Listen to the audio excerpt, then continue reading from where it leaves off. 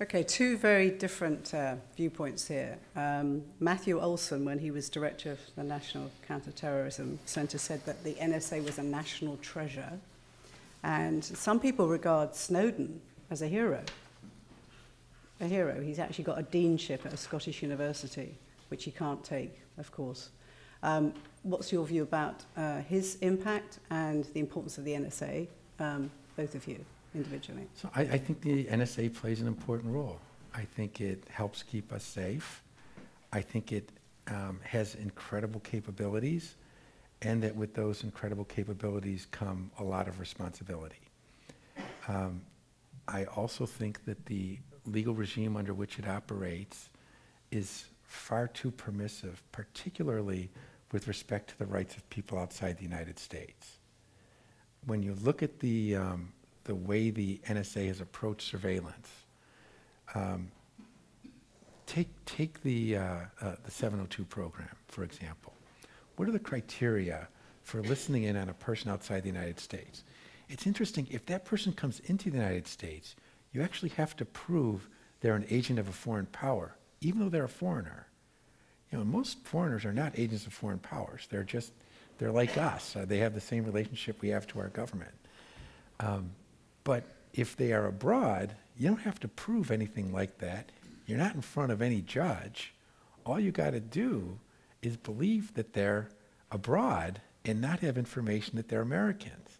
And then, under the executive order that governs the surveillance that the NSA does, the mere fact that they have activities, any activity of a foreign person is defined as foreign intelligence information that's subject to this collection.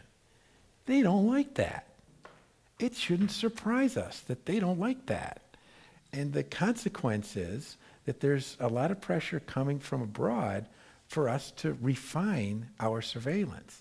And I think it would be healthy for us to have a more refined surveillance regime.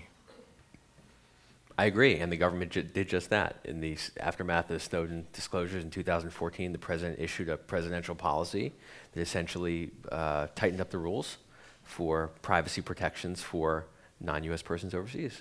That exists today. It's increased the protections.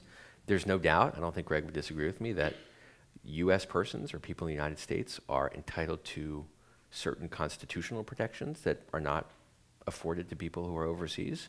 And you know, we can talk about the value of government surveillance of non-U.S. persons overseas. It's of exceptional value. It's of exceptional value when they are operating overseas, and it's of exceptional value when they are plotting an attack inside the United States. You know, Greg before was talking about the Section 702 program, which is a content program, so it's collecting the content of communications.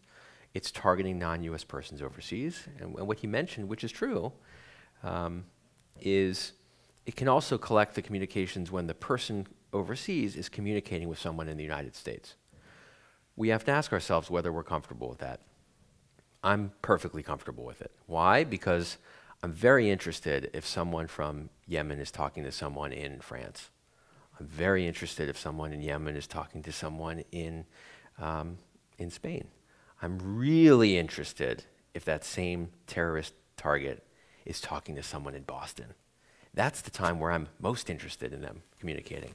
And it seems kind of silly if it's at that moment that we turn off the listening device. The problem is that's not really, that's the example that intelligence folks like to use.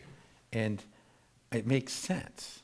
The problem is that most intelligence surveillance is not looking for terrorism.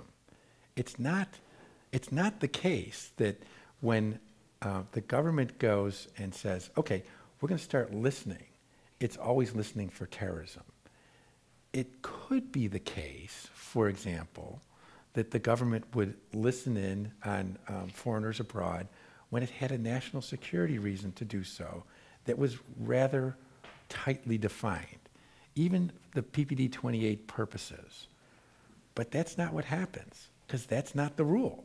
The rule is you can collect in bulk on people outside the United States just because that's where they are. That's it. That doesn't seem like a very good criterion for me. PPD 28 was about the back end. It gave them some help on the back end. When it comes to collection on the front end, it's not helpful. And that's why they, I think, have legitimate objections.